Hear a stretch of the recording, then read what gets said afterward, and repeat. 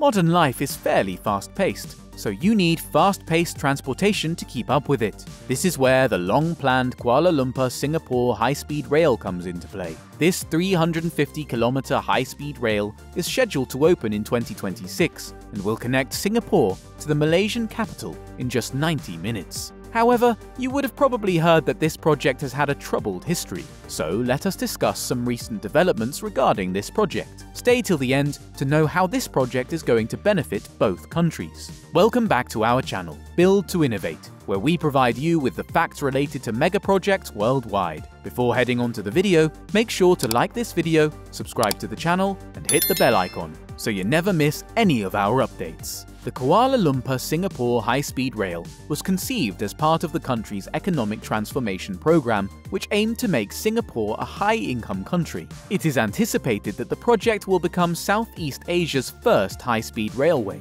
and the fastest point-to-point method of public transportation between two of the most dynamic and rapidly expanding economic engines of the region. The Singapore terminus would be at Jurong East, the location of the former Euron Country Club, while the Kuala Lumpur endpoint would be at Bandar Malaysia, at the location of the former Raffles Country Club. A tunnel entrance and siding facilities would have been constructed, allowing the railway to reach the Strait of Johor. The Suruhanjaya Pengangkutan Awam Darat Land Public Transport Commission of Malaysia is the policymaker and regulator for coordinating the project inside the Malaysian corridor, and a new business called MyHSR was established to assume ownership and development of the project. While the Singapore Land Transport Authority is in charge of the Singapore corridor, which was first announced in 2013, the 350-kilometer line would follow the west coast of the Malay Peninsula and include 8 stations, 7 in Malaysia and 1 in Singapore. International services would run from Kuala Lumpur, Iskandar Puteri, and Singapore, and at these 3 stations there would be a co-located customs facility where international passengers would clear customs of both countries. The plan aims to create an above-ground civil monument that honors this new international entrance to Singapore and is motivated by the high-speed stations in Beijing South and Guangzhou South. To maximize efficiency and satisfy customs, immigration, and quarantine procedures, the terminus implements airport-style segregation of arriving and departing passengers. The line will have 2 standard-gauge tracks and be powered by tested high-speed technologies. Trains on the line are anticipated to travel at a speed of 300 kph. On the same route, express service will arrive in 90 minutes and transit service in 120 minutes. In 2016, both countries committed to the 13 billion projects and signed the Kuala Lumpur-Singapore high-speed rail agreement. In 2018, with the unexpected change in Malaysia's government, it took time to reassess many of the financial commitments made under the previous administration. This cost-checking initiative was part of a wider view to reducing Malaysia's $223 billion debt that was projected to be paid off in 2026 that was controversially taken over by the previous administration. At the time, Dr. Mahathir Mohamad, the Prime Minister, raised concerns about the project's exorbitant cost to build the Kuala Lumpur-Singapore high-speed train.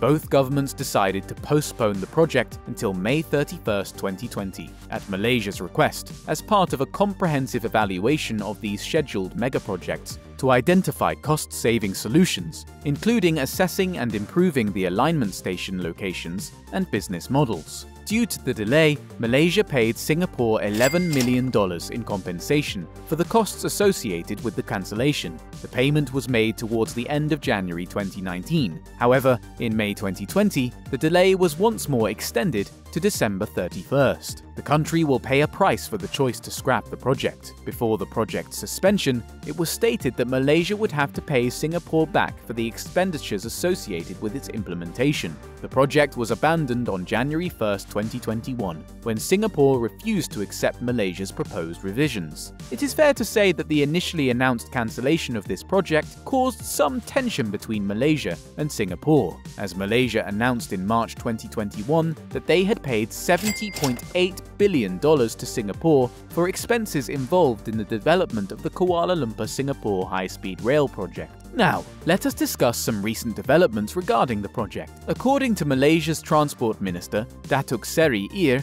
Dr. Wee Kas Yong talks with Singapore about the revival of the Kuala Lumpur-Singapore high-speed rail, which will begin this year. They informed Parliament that his ministry had been tasked with initiating discussions with the Singapore government, and that discussions were still in the early stages at the time. Currently, the Transport Ministry is responsible for initiating these talks. When Prime Minister Ismail Sabri Yaakob paid an official visit to Singapore in November 2021, the dead and buried Kuala Lumpur-Singapore high-speed rail surfaced once more. The Prime Minister of Singapore, Ismail Sabri, suggested reviving discussions on the Kuala Lumpur-Singapore high-speed rail. They replied to the Prime Minister that Singapore and Malaysia had previously reached an agreement to terminate this project that had been amicably settled and closed. However, the Singaporean Prime Minister added that Singapore has opened 2 new proposals on the high-speed rail project from Malaysia, and the 2 Ministers of Transportation will talk about the issue.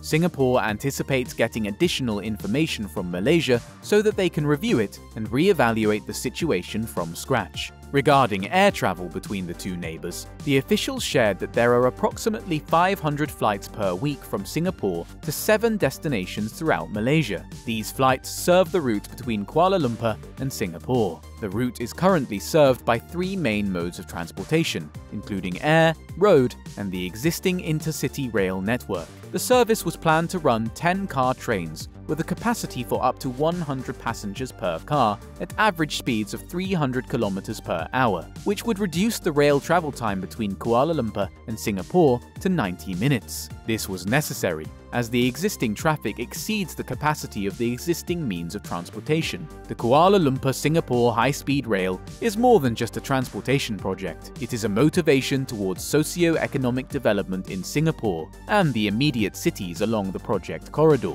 beginning in Singapore. The estimated investment of the project is $13 billion, but sources say that cost will be much higher than this. The funding sources are yet to be decided, as the cost should be shared between the Singapore and Malaysian governments. By 2060, it was anticipated that the high-speed rail project would add $4.6 billion to the economies of Singapore and Malaysia, and provide 111,000 jobs. Reducing carbon emissions on transportation between Kuala Lumpur and Singapore was also seen as a significant plus point.